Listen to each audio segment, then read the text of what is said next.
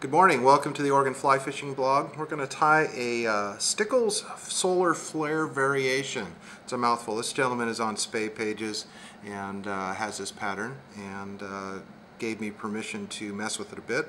So we're going to start out with a micro tube and a hook guide. Put your hook guide on first, slide the micro tube in. Next we're going to put on a drop weight. Get our thread started on here. I'm using Vivus 8/0 this morning. First of all, we're going to do is we're going to take some Arctic Fox and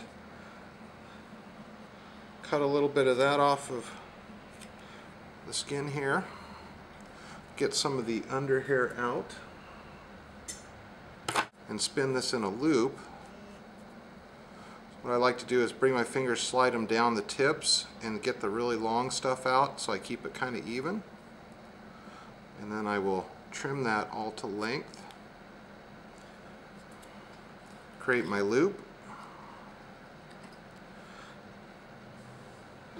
Wax my thread. Get my dubbing whirler. Lay in my Arctic Fox. Spread it out evenly. And then give her a good spin. If you don't have one of these dubbing whirlers, get your hands on one because they are an awesome tool and I'm going to use it a lot today on videos. And then I take a brush here and brush this out real good.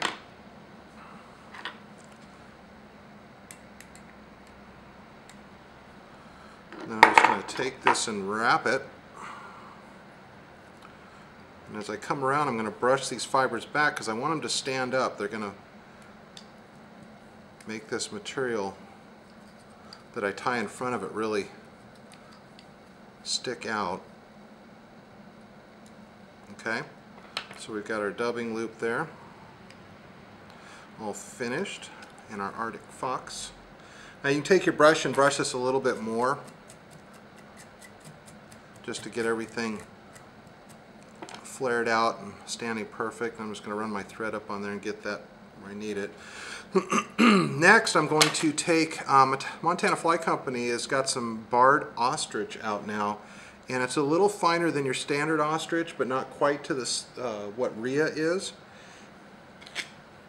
I'm going to take my petagene tool here and just take that and slide it up and over the fibers, clamp it down, hold it in place, bring my scissors up here and just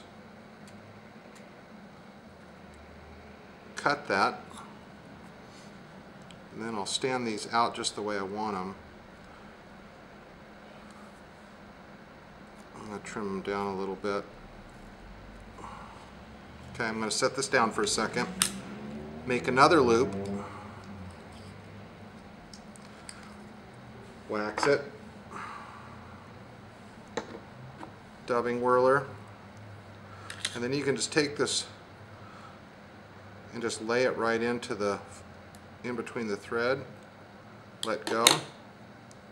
Pull tight. There we go.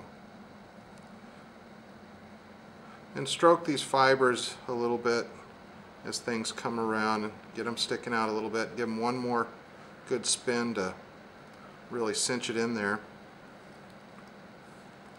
And then start wrapping this around, and you're going to be playing with these fibers as you do this because you want them to lay back and you don't want to pin them down.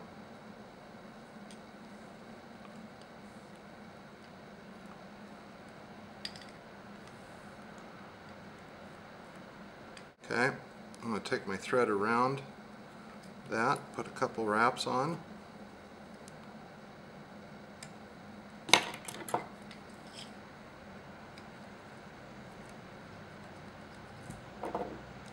And then I will take my comb again and just comb all this stuff out to make sure it's all laying back nice and neat.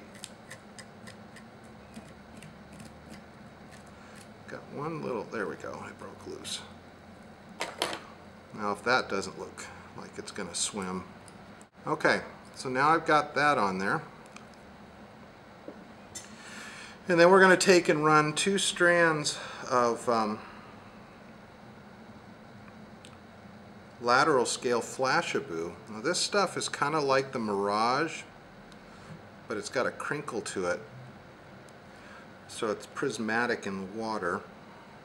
We lay one on one side, one on the other, and then just fold back the other piece, so you're just tying it in like it's looped in. And then I'll pull that back so it's slightly longer than the ostrich. And then next what I do is I take, and we're going to put a pair of hackle tips in here, and this is just whiting bugger pack in purple, and we want to figure out how long we want that, so I'm going to pull back these fibers. You want these to swim, so I'll pinch slightly in front of it, strip the fibers off, lay that on top. Make sure those wings are set pretty good there. And they're splayed. I think you can see that there. They're splayed. Trim that. And then next we're going to put a guinea hackle on there. And I've already prepped this feather. It's got the curve. I pulled the fibers back. The tip's there. The tip is there. I'm just going to trim that off. Tie it with the curved side down.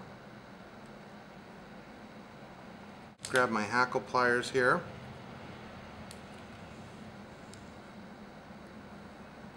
Stroke this material back just like I've showed before, making it a collar.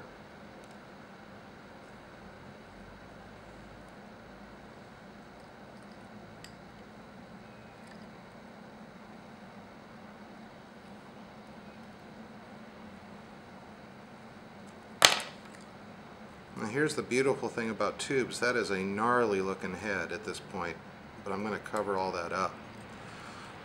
Next I'm going to take a little bit of super glue, actually Zap-A-Gap. Super glue lets too much fumes, turns everything white when you use it. Put that on the thread there and just wrap this around.